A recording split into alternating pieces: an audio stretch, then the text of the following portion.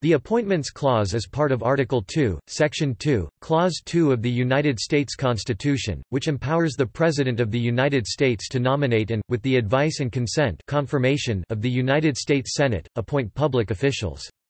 Although the Senate must confirm certain principal officers including ambassadors, cabinet secretaries, and federal judges, Congress may by law delegate the Senate's advice and consent role when it comes to inferior officers to the President alone, or the courts of law, or the heads of departments.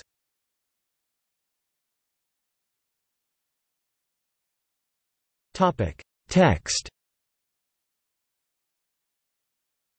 And the President shall nominate, and by and with the advice and consent of the Senate, shall appoint ambassadors, other public ministers and consuls, judges of the Supreme Court, and all other officers of the United States, whose appointments are not herein otherwise provided for, and which shall be established by law, but the Congress may by law vest the appointment of such inferior officers, as they think proper, in the President alone, in the courts of law, or in the heads of departments.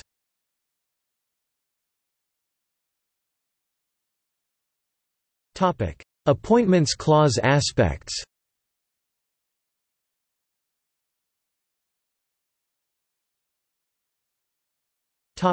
Advice and consent. The Appointments Clause confers plenary power to the President to nominate various officials. It also confers plenary power to the Senate to reject or confirm a nominee, through its advice and consent provision. As with other separation of powers provisions in the Constitution, the wording here seeks to ensure accountability and preempt tyranny. This separation of powers between the President and Senate is also present in the immediately preceding Treaty Clause of the Constitution, which gives international treaty-making power to the President, but attaches to it the proviso of the Senate's advice and consent. Several framers of the U.S. Constitution explained that the required role of the Senate is to advise the President after the nomination has been made by the President. Roger Sherman believed that advice before nomination could still be helpful. Likewise, President George Washington took the position that pre-nomination advice was allowable but not mandatory.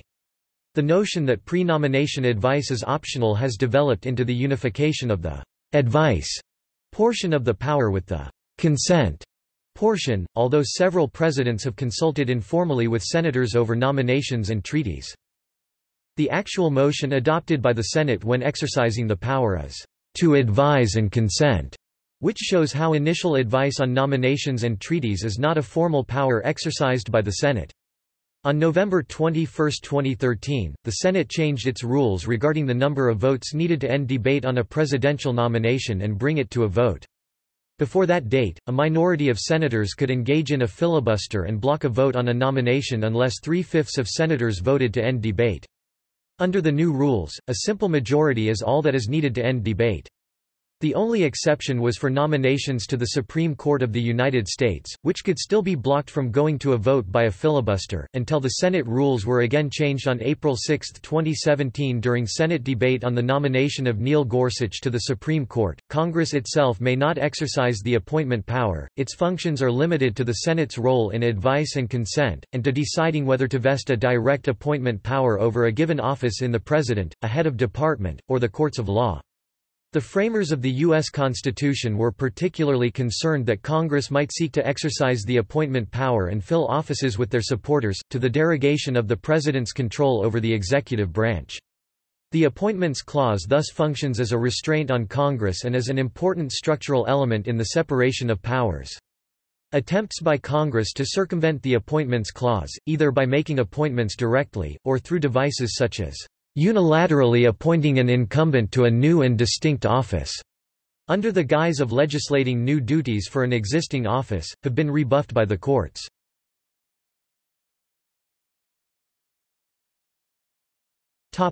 Appointment of inferior officers. The Appointments Clause divides constitutional officers into two classes: principal officers, who must be appointed through the advice and consent mechanism, and inferior officers, who may be appointed through advice and consent of the Senate, but whose appointment Congress may place instead in the President alone, in the courts of law, or in the heads of departments. An earlier version of the Appointments Clause would have given the President a broader power to appoint officers in all cases not otherwise provided for by this Constitution. But some delegates of the Philadelphia Constitutional Convention worried that this language would permit the president to create offices as well as to fill them, a classic case of institutional corruption. The requirement that the president can appoint inferior officers only when Congress has, by law vest ed. That power in the president sought to preclude that possibility. One chief questions recurs under the by law language, who are inferior officers, not subject to the requirement of advice and consent, and 2, what constitutes a department, when Congress seeks to place the appointment power away from the president. As an initial matter, most government employees are not officers and thus are not subject to the Appointments Clause. In Buckley v. Valeo, the Supreme Court held that only those appointees exercising significant authority pursuant to the laws of the United States are officers of the United States, and hence it is only those who exercise such significant authority who must be appointed by a mechanism set forth in the Appointments Clause. The framers of the U.S. Constitution did not define the line between principal officers and inferior officers, and the Supreme Court has been content to approach the analysis on a case-by-case basis rather than through a definitive test. The court listed in Morrison v. Olson 1988 certain factors as hallmarks of inferior officer status, such as removability by a higher executive branch official other than the president, and limitations on the officer's duties, jurisdiction, and tenure. In Edmund v. United States 1997, the court stated that, "...inferior offices are officers whose work is directed and supervised at some level by others who were appointed by presidential nomination with the advice and consent of the Senate." Among those officers recognized as inferior are district court clerks, federal supervisors of elections, the Watergate special prosecutor, and an independent counsel appointed under the Ethics in Government Act of 1978. In Lucia v. SEC 585 US___2018, decided in June 2018, the United States Supreme Court held that administrative law judges are inferior officers within the meaning of the Appointments Clause of the United States Constitution.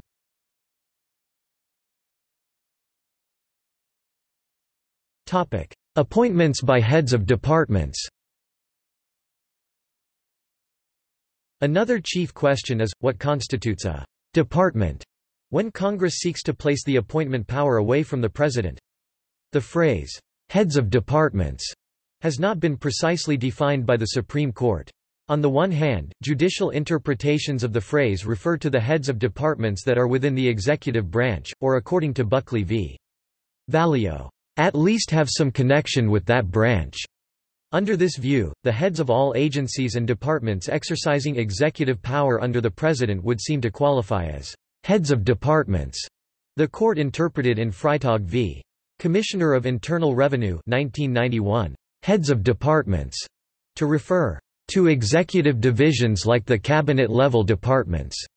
The use of the phrase, like the cabinet-level departments, could mean that, in addition to the cabinet departments, other entities within the executive branch that are sufficiently analogous to the cabinet departments may qualify as departments for purposes of the Appointments Clause. On the other hand, the Freitag court itself seemed unclear what it meant by the phrase, like the cabinet-level departments, and certainly stepped back from any bright-line test. The Freitag court sought to harmonize its analysis with the interpretation given the different term, executive departments, in the opinion clause, which has been interpreted to refer only to cabinet departments, and with earlier cases that suggested that only the cabinet secretaries qualified as heads of departments.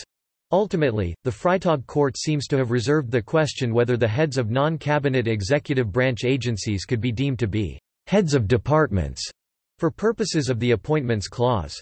Perhaps the phrase, like the cabinet-level departments, was included in Freitag as an indication that the court would not necessarily be inflexible about requiring cabinet status in future cases.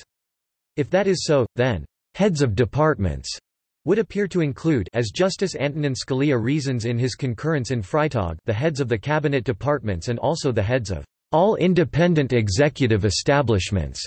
From 1999 to 2008, a change in the statute governing the United States Patent and Trademark Office, USPTO, permitted a number of judges of the Board of Patent Appeals and Interferences and the Trademark Trial and Appeal Board to be appointed by the USPTO director. This arrangement was challenged as unconstitutional under the Appointments Clause because the appointing party was not the heads of the department. In order to avoid the crisis that would result from new challenges to many BPAI and TTAB decisions made in that period, Congress passed a 2008 amendment to the statute which specifies that the Secretary of Commerce is responsible for such appointments, and permitting the Secretary to retroactively appoint those persons named by the USPTO director.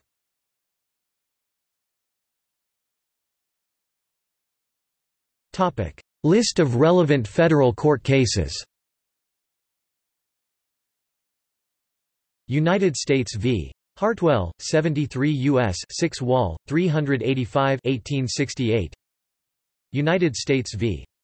Germain, 99 U.S. 9 Otto 508 1879.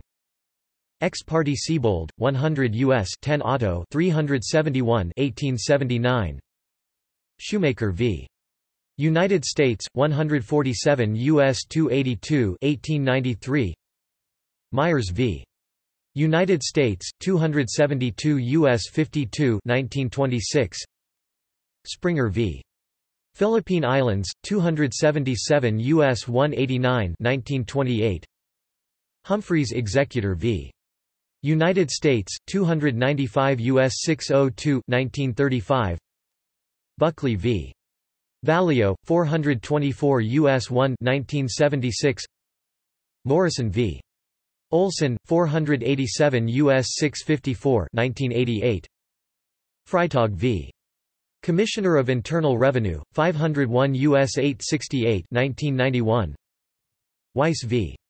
United States, 510 U.S. 163 1994.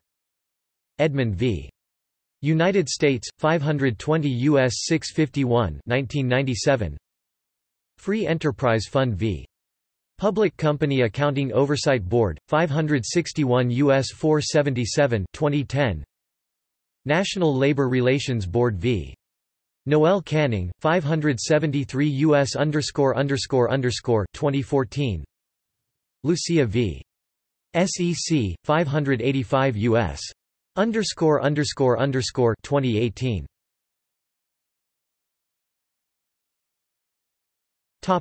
See also: List of clauses of the United States Constitution, List of positions filled by presidential appointment with Senate confirmation, The Tenure of Office Acts of 1820 and 1867, Recess appointment, the authority granted the President by Article 2, Section 2, Clause 3, to make appointments which would otherwise require Senate confirmation during a recess of the Senate.